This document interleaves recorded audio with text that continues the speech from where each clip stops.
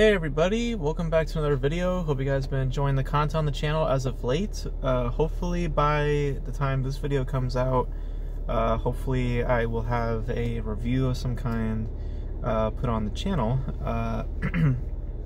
So hope you guys are enjoying that.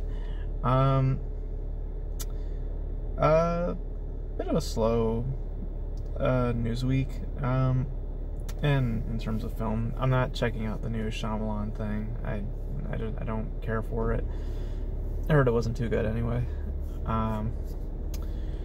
So I'll have to go pick up my brother again. But before I go do that, I just wanted to do a kind of a quick video on something that I feel like a lot of people have been glossing over. That I'm not sure when it came out. It came out last year, I think. I never really got around to talking about it just because there were other videos that I was curious about doing. But I really wanted to talk about this one because this is like very interesting to me, because I knew about this. I kind of assumed, but you know, now there's like confirmation. So so we all know that Hollywood is obsessed in drug abuse. We know this. You know, like some of the stuff that's publicized with certain people, I think it's pretty apparent that they're using certain substances to enhance their looks or to help them with certain roles, like with losing weight or gaining weight. And you know, I've been curious about that for a while, just because there's like certain transformations, we'll say, that have happened, and you hear like how long it took to get that person to get to that state. And I've been doing fitness now for a couple months, and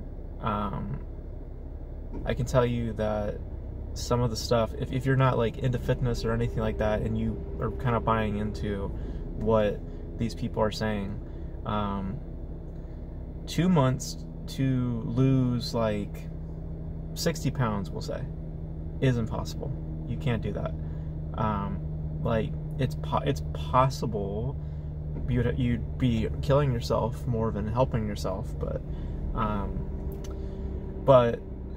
one of the more effective ways that Hollywood actually treats this sort of thing is through a substance called Ozempic, which is a very crazy weight loss drug that I heard you can lose like 10 or 15 pounds in a matter of weeks.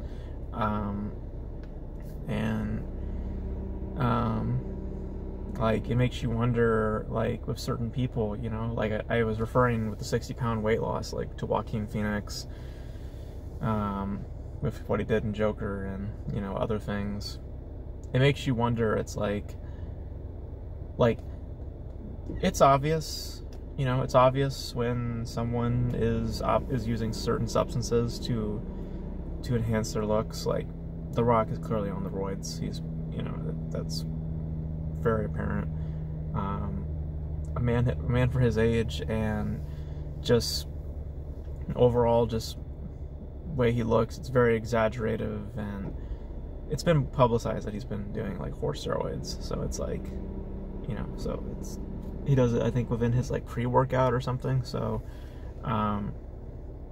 which a pre-workout is supposed to be like caffeine. It's not meant to be a fucking steroid. So so I don't know, yeah.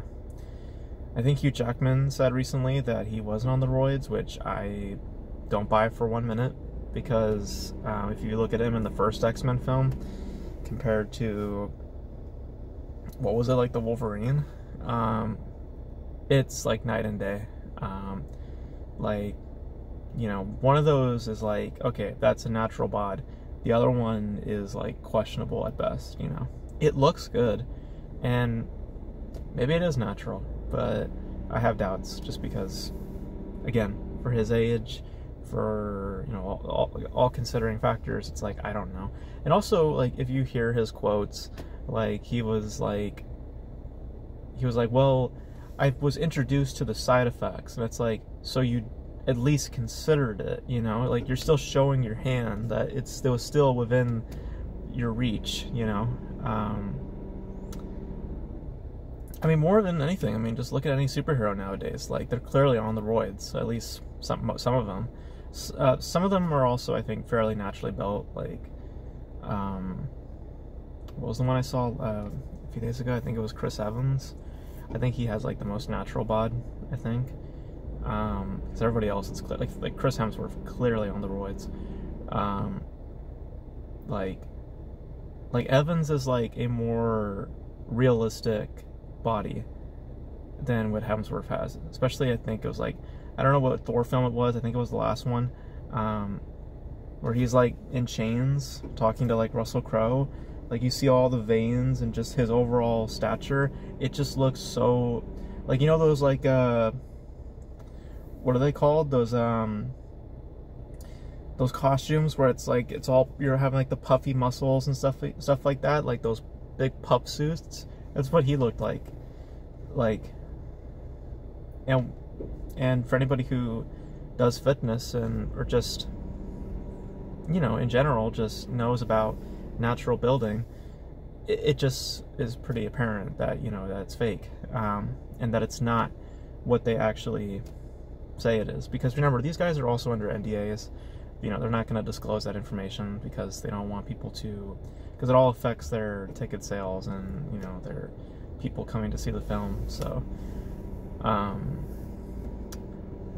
but it's a bit of a dirty, like, it's dirty, but it's also expecting, because it's Hollywood. I mean, they're scum, but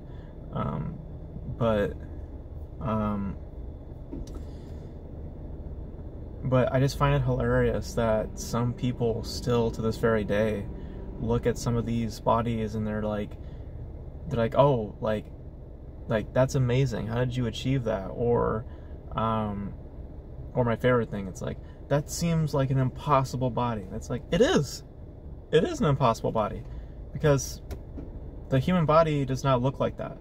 I mean, look at Terry Crews. That fucker is clearly on the roids. Clearly. Like, if you see pictures of him, like, his body is literally breaking down. Like, I think I saw pictures of him, like, in the gym a couple days back, and I think he's over 50, and you see, like, his muscle tones, like, okay, so, not saying that I have muscles or anything, but, like, if you check out my bicep right here, he has, like, a muscle, like, a little, like, hill like this, you know, where, you know, it's supposed to be all mass right here. It's just like this tiny little muscle popping out right here, and the rest of it is, his skin is literally like starting to crumble like this, like, because he's getting older, and his body could not handle, you know, cannot handle what's being put in, you know, because eventually at a certain age your body starts to break down. So yeah, I just find it funny that people will, like, that, you know, they will, they still buy into the whole myth of Hollywood. Like, they think that it's all natural and stuff like that. It's like, no, people, like, abuse the hell out of drugs in the Hollywood system. It's, I think, more apparent in other industries, like the music industry. It's, like, way more notorious for that. But Hollywood is all about that shit. They're all about drug abuse, alcohol, certain things. They're on that democratic plantation, as someone called it online. You know, they're very about certain things. And it's all fake, you know, it's not like, you know, genuine stuff, you know. So it's like, I've never understood why people buy into it. It's just like, it's super apparent, especially if you're trying to get into fitness and health. Like, anybody will tell you, like, certain people are clearly on the roids, or certain people clearly took Ozempics. Like, you can look it up. I'll probably link the article to this video, just so you guys could see it, where Variety, I think, talked about it, about Ozempics and how it's like becoming such a in-demand drug for a lot of celebrities. And you can look up about steroid abuse. I mean, you can look up The Rock, horse steroids. It's there. Like, because there's even people still today that think that The Rock is like naturally fit. No.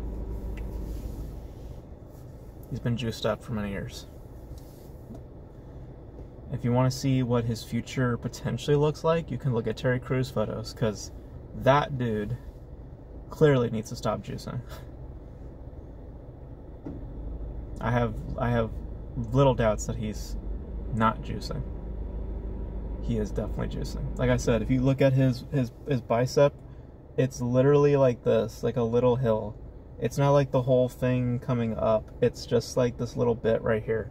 It's just like, it's a little weird, little strange, you know. Actually, very strange. What am I talking about? For his age, he needs to stay. For age, if you're over 50, I mean, even in any respect, you know, don't do drugs, like, in any respect, especially for exercise. Like, it's just a cheat. Like I had a conversation with a friend recently about, you know, drug abuse, and, you know, and he had some interesting points. My whole thing is that it doesn't matter in what respect. Drugs are either an enhancement or a cheat, bottom line. And you're not doing the natural steps to get better. You're actually making your life a lot worse with drug abuse. I know a lot of people who have fallen victim to drugs, and their life is a living hell because of it. And they're having to go to rehab, hopefully not relapse again, because, you know, some of the people that I've known, they've gotten into like some crazy drugs, not like the marijuana or whatever. Like, we're talking about like the strongest things you can think of. So, and deadly stuff too. People OD, like, it's very scary, you know, when you think about it. And some people a lot of kids nowadays, they like to like make drugs out as a certain thing. It's not a fun thing, guys. It's not. And I really preach that to my brother, to not do drugs. Like, because I've heard many horror stories about drug abuse, and many people who have I've heard even from my father, like his about things about his past with sort of a couple of his friends, not in necessarily drugs, but in the vein of like abusing certain substances, and even alcohol. It has the same effects, you know, the same outcomes. So just don't do drugs, especially in the world of fitness. Do it natural. You'll feel so much more prouder when you've done it. Like, I've been really happy with how I've been getting in terms of like fitness and stuff. I've been really proud of that coming out of this past year. Just really happy about my fitness routines and just getting in shape, feeling better. Not to say that it hasn't had any relapses or whatever, but, you know, it's a work in progress. But it's a work towards the right place, and that's all naturally done. You should be doing the same thing. Do it in a natural way. Do it in your own pace. Like, you know, really do that. You know, and stop looking at these people as like the example, because the only example that they hold is what not to do. At least if you're asking me. So that's my thoughts on that. I was just curious because I don't see anybody talk about it, because they're all like, when someone brings it up, I always feel like, you know, it always seems that people get so weirded out by the subject, because they're still within the fantasy of what Hollywood, they think that Hollywood is. But no, the reality is that Hollywood is scummy. They're cruel. They're a bunch of liars, and this is just another example of that. So, but I'll link the article in the description below, just so you guys can check it out. And it's mostly about Ozempics, but But yeah, that's my thoughts on that. You guys let me know your thoughts. What people do you think are hitting the roids, or maybe taking Ozempics? I can't personally tell about Ozempics. Like, I can maybe tell based on like a timeline, but I mean, I only point at Joaquin Phoenix because I heard it was like 2 months that he took to like lose all that weight. So it's like, that just seems highly unrealistic to me, but maybe I'm wrong. Maybe it was longer than that. I don't know. But you guys let me know your thoughts in the comment section below, and that's it. That's it for me. I'm gonna go get my brother right now. Yeah. So, thank you guys for watching, and I will catch you guys in the next video.